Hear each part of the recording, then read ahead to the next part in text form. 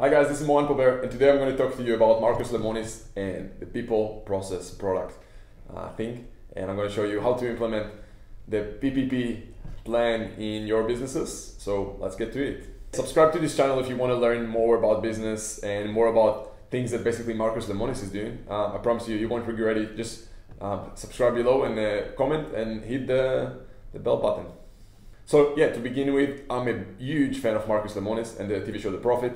I love it. Actually, the TV show The Profit and Shark Tank were probably one of the first reasons for me to get into this space. Like I remember watching TV shows like Shark Tank and The Profit, and I was like, damn, I want to be like those people exactly.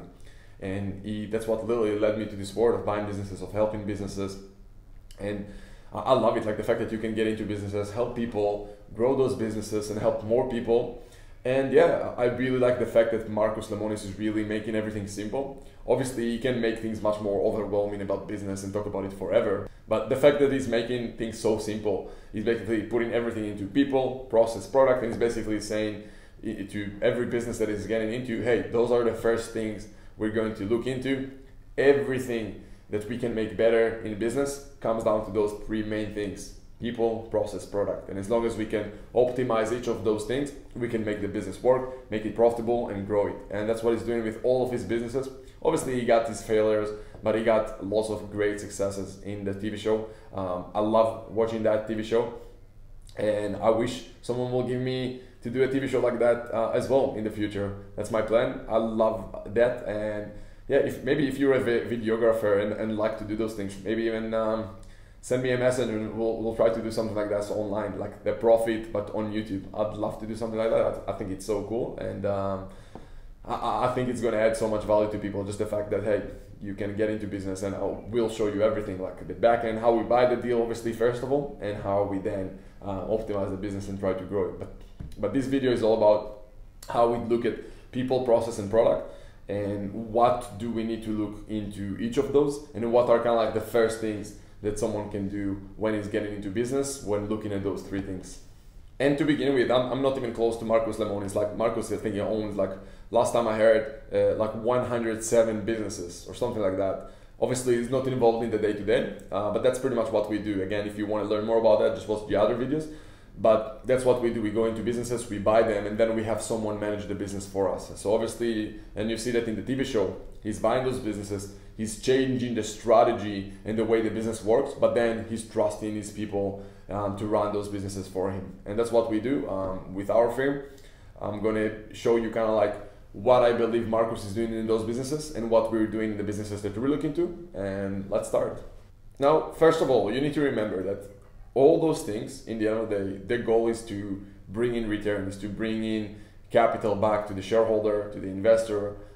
That's the goal. That's the only reason to have a business, to obviously make some money, but then make sure your other shareholders are happy. That's literally all that business is for, is to make the shareholders happy and give them great returns if they invested their money, obviously.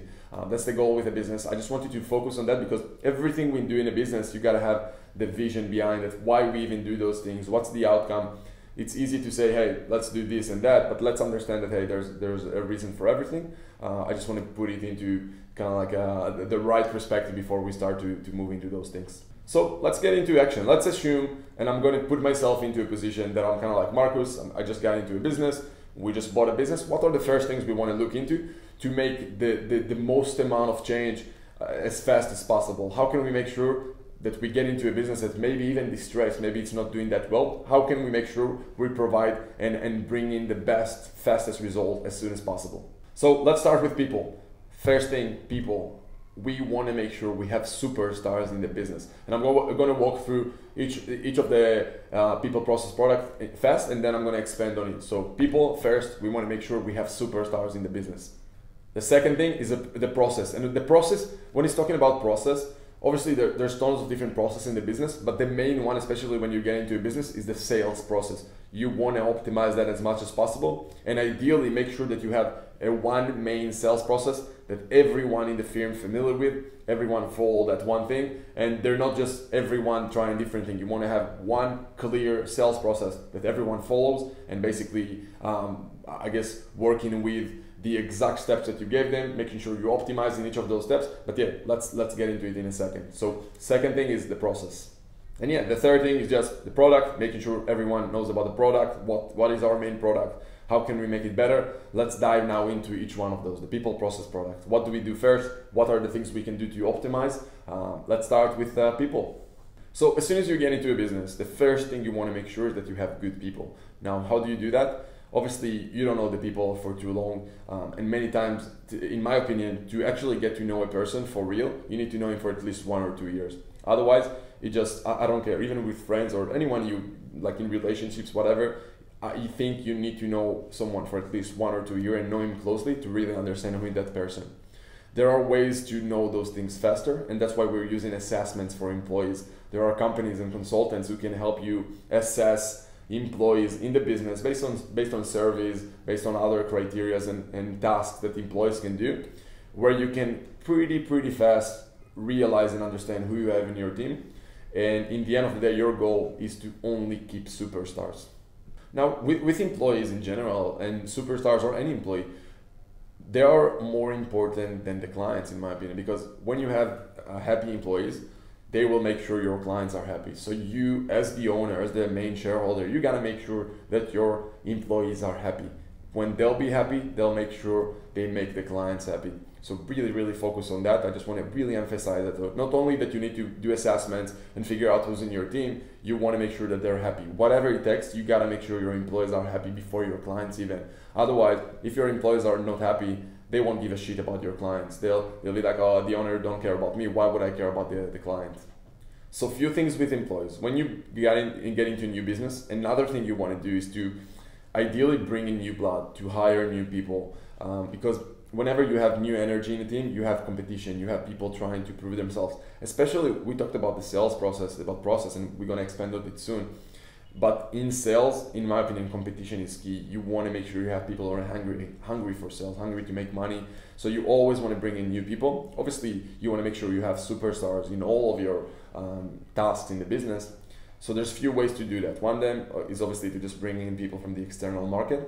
But if you want to really find superstars, like legit, high, good quality of employees, the way you can do this is to buy other business with good employees. And that's the biggest businesses out there. Their way for them to find good talent is many times to just go and buy a business with that talent instead of trying to. So it basically creates two things. One of them is you don't need to start everything on your own. You just buy a business that already got that specific, revenue generating activity. You just, instead of doing everything on your own internally, you just buy one. But you don't just buy the revenue. Many times you just buy because of the quality of those people. They created such an amazing company because of who they are.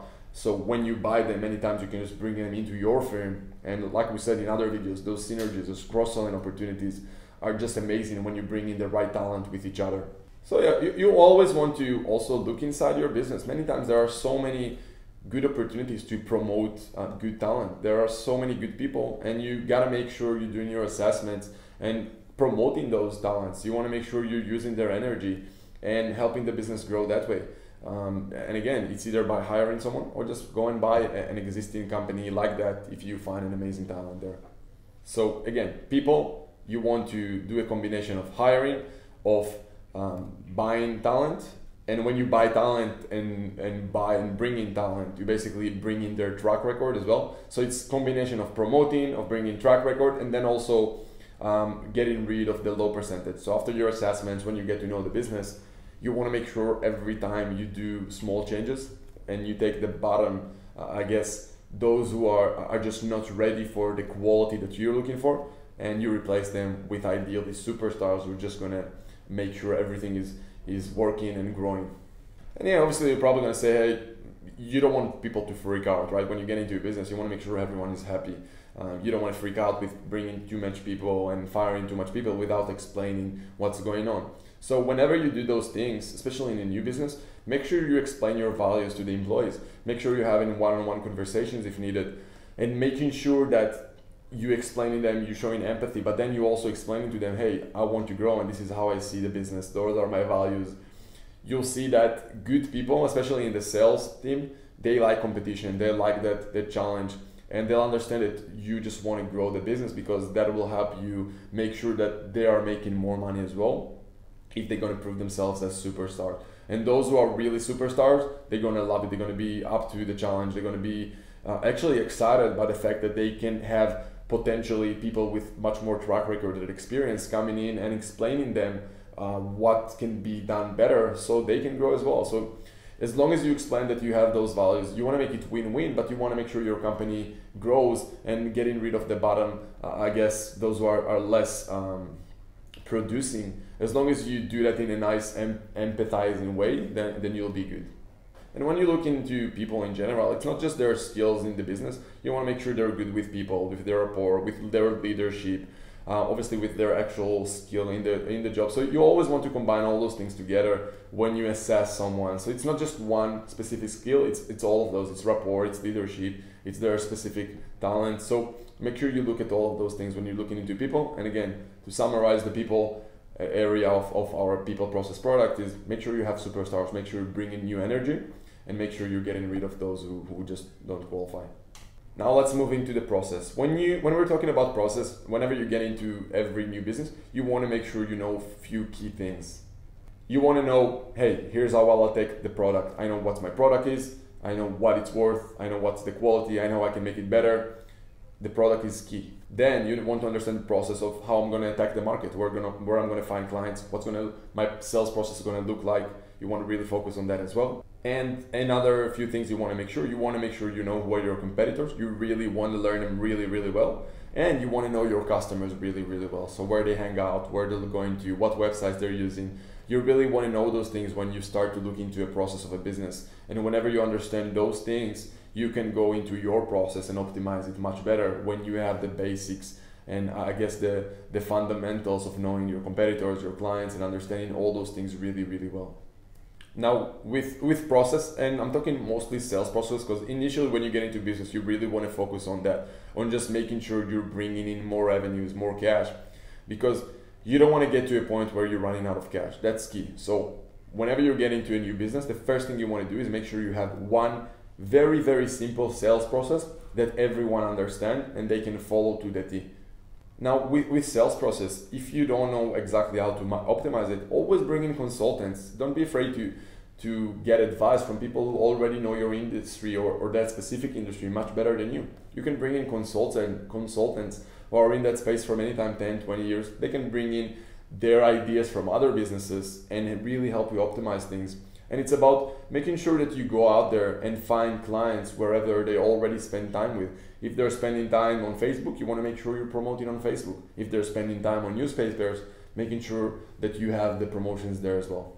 So yeah, make sure you know how customers are buying your products. Make sure you know your funnel. Where do you promote your product? Where do you advertise? And always make sure you have a very simple funnel from prospecting, from looking at a client initially and then prospecting them into your funnel until they're becoming clients. And also, don't be afraid to talk to clients. Don't be afraid to interview them, to call them, to even meet some of your key main clients, to understand what the process looks like. How did they join to work with you? What do they like about working with you or don't like? And always make sure you're optimizing things, because if you're going to stop, I mean, your competitors are not going to stop. So you always want to be renovating and initiating new things. Because in the end of the day, your customers, especially nowadays with the internet, they know many times so much about things before they buy them. So for example, if you have a specific product that you're selling, you want to make sure that your sales team know much more about the product than your customers. Because one example, when you want to buy something, if you see that the salesperson don't know as much about the product as you, it's not looking good, it's not looking legit. So you really want to make sure you're educating your sales team about the product, make sure they really know about it, and make sure you have your funnel tracked. That's so important. And so many times with businesses that I see, yes, they have some simple sales process, they know where they advertise, they have their funnel leading to salespeople, but they never track things. They don't know how many leads they had coming in this week or how many leads converted into clients. And when you don't track those things, you don't know what you need to make better. So always make sure you track things. That alone can help you so much, just by knowing, hey, this is my numbers from lead to a client. This is how I can optimize things. This is my numbers from a client to a second purchase. Always track everything in your business.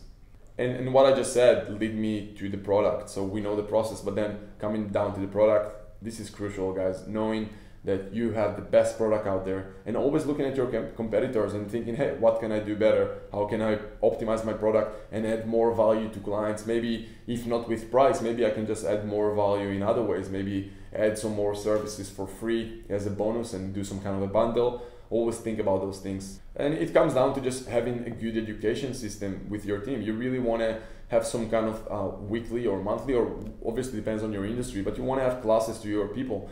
You want to always make sure you're educating your team, because I mean, competitors are out there, they're always changing as well, and you want to make sure you always change too. And whenever you change, you want to explain those changes to your clients and educate them on changes in the market, on changes in the product, on the value that you can add now compared to what you could last month. So always educate your employees, and if you don't do that, you're just missing so much, because like I said, competitors out there are working their ass off to making sure they're providing as much value as you or even more. So definitely focus on that. And hey, by the way, I forgot to say, if you like this type of content, don't forget to subscribe. And yeah, hit the notification button, because I'm gonna make much more videos about how to grow businesses, how to buy businesses. I mean, all this channel is mostly about how to buy businesses and making sure other people manage those businesses for you. And yeah, even if you don't have much capital or experience, you can get into this space. It's just a matter of learning the process. So yeah, subscribe and let's continue. Now let's give you an example. So for example, if you want to buy something like a lucrative car, right? You many times learn about that car for days, for weeks sometimes. So you know so much about the car. You go into that sales, you want to buy the car, you go there, you look at the car, and then you're talking to the sales rep, and you figure that, hey, that person don't know shit about the car. I know more about him. Is not official. Is not any informative than me. So why would I buy it from him? I don't know. It looks like he's just amateur. So, and I just gave the example of cars. Obviously, cars is very different. But when we're talking about B2B services or just B2C products, it just, things just don't look good if you don't look like a legit professional who really know your product and your industry. And going back to tracking all those funnels is, whenever you track things, you have forecasts, and forecasts are so important, because when you have a legit forecast going on, you see what's going on, you have warning signals. I guess in advance, you know, hey, here's what happens, here's how the forecast looks like, here's my cash flow situation, how can I change things, how can I make things better. So forecast is so key, knowing your numbers and knowing how things will look like in a few months, in a year or two, and realizing potential challenges now for those challenges that will come even in a year or two. And it's about constantly changing. So after a while, you want to always bring in new people and get to a point where you have so many superstars in the team that work in a synergy, that you get to a point where 1 + 1 = 4 and not 2. And it all comes down to the people, make sure your product is so good, and obviously the process, and you have the right sales process, you have a tracking system for all of that, and that's how you grow. Now, after you did all that and you have a good fundamental, good fundamentals, what you want to do is go out there and look for partners. Now, big partners, that's how you grow. It's almost like growing by acquisitions, but you're basically taking advantage and leveraging their network, their clients, their lists. Obviously depends on the industry and all that, but whenever you have good fundamentals, you know that you can bring in a lead and have a very nice process to sell that lead. Then you can go to partners who have, I guess, similar type of clients to yours and bring them to the funnel and grow like crazy. But you gotta have those good fundamentals first. The great people that you have that know your product really well, and your sales process is legit and really strong. Then whenever you go out there and look for partners who can bring in more traffic, obviously it depends, internet, offline, it doesn't matter, but can bring in more volume to your business, you know that your fundamentals can handle that. And then you can grow. There's no limit to how much you can grow. It's just a matter of how much more partners you can bring. And in the end of the day, it comes down to just having really good team, because and motivating them. You know, when you bring in superstars, they're all going to have such a great, you know, they say that you're the average of the five people you hang out with the most. So when you bring in more superstars, they're all going to elevate each other. And then you want to make sure that they're motivated. Find a way to incentivize them to be motivated, because having 50 motivated people is much better than having 100 people who just don't give a shit about the business. The way you do it is you sell your vision, you sell the vision of the company, you sell the why of the company, why we're doing what we're doing, who will we help. just sell your vision. Whatever you feel about the business, just always share that. Share. Don't be afraid to, don't keep everything to yourself. You want to share. If you're excited about the business, you want to make sure everyone knows about that excitement and basically get the same type of feeling for them. Like I said, motivation of employees is so key. Otherwise, they'll just be there lazy, waiting for their day to end. But when you have someone who motivated, who understand the value and the cause of the business, they'll work for as many hours as needed. They'll understand that they do things for so much more than just money, and that's where businesses are really growing. And you'll also find out that with superstars, they care much more about equity than just, I guess, salaries or income. And when you bring in people, don't be afraid to share equity in your dreams, in your businesses. I mean, that's how they have skin in the game. That's how they feel ownership in that business. And you'll see, like, really good people, they don't really care about just the salary. They'll want peace in the business. So don't be afraid to give it to them. Don't be when you have superstar where you can give them equity, you'll see you grow so fast. And I said it before, you rather have 20% in a large company than 100% in a very small one. And all those things, in the end of the day, are to make sure that you have enough cash, and it must be that you have good working capital. And you just don't want to get to a point where you go and raise capital and basically dilute your shares. So always make sure you have those right projections, and that's where forecasting is really important. Understand, hey, I have this amount of capital, go and get quick wins. And quick wins are basically making sure you're going and getting sales, because when the business is growing with sales and bringing in good cash flow, and you have good management in place where you know how to, I guess, get enough working capital all the time, I mean, you're good to go. And I'll always make sure you have backups, you have the right credits. In the end of the day, businesses that shut down, they shut down because they don't have cash, they don't have working capital to work with. So that's the number one key importance for you. When you work on those fundamentals, you bring in sales, then your working capital is good. That's how you can grow. And it's a really fine line between overspending and growing. You know, you really need to find a balance to have the right working capital so you can continue to grow. And also make sure that you're focused. You need to be focused. You need to go to, especially when you get into a new business, don't try to sell to everyone. Be really specific about your target market and master that specific sector first before you try to expand to different areas. Another thing, and again, we have the fundamentals, but just want to give a few quick tips. So for example, with your process and with your sales team, for example, you want to make sure they're focused on getting big clients. So if you have really, like, it's like everything in life, you have the 80-20, 80% of the salespeople eventually will bring you 80% of the results. So make sure those 20%, those superstars, are focused on bringing in the big type of clients to the business. Always innovate, always grow, always keep educating your people, always have the right forecast. Those fundamentals, guys, business is just fundamentals. In the end of the day, business is just making sure more money coming in than money going out. And when you have those good basics going on for you, I mean, growth is inevitable. And always have that mindset of growth, of your product is never good enough. Always innovate, always grow, because your competitors, they're not gonna wait out there for you and let you take all their sales. They're probably gonna innovate as well. So always keep doing those things as well.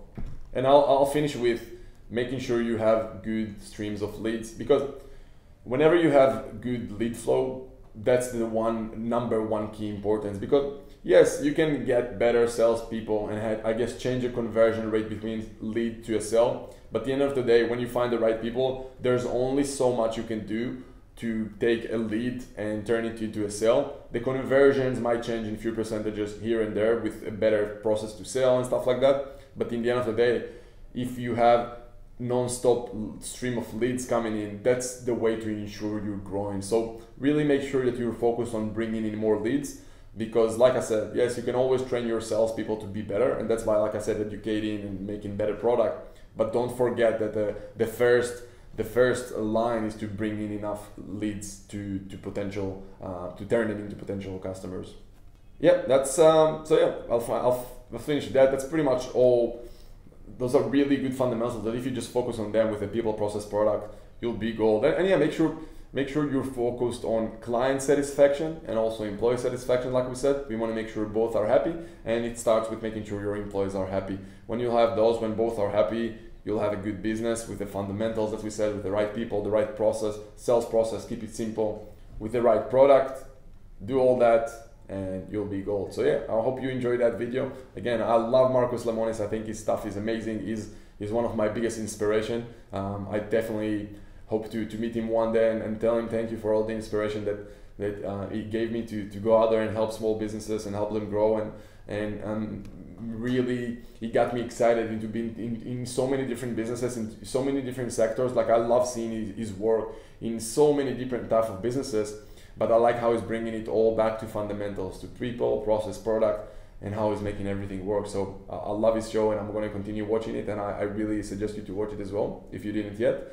And yeah, if you like this type of content and you want to learn more about pretty much what Marcus Lemonis is doing, but after his show, that's what this channel is all about. And I hope you enjoy it, and subscribe if you like it. Comment below, let me know what you think. If you want more videos like this or just anything else, just comment and let me know, and I'll see you soon.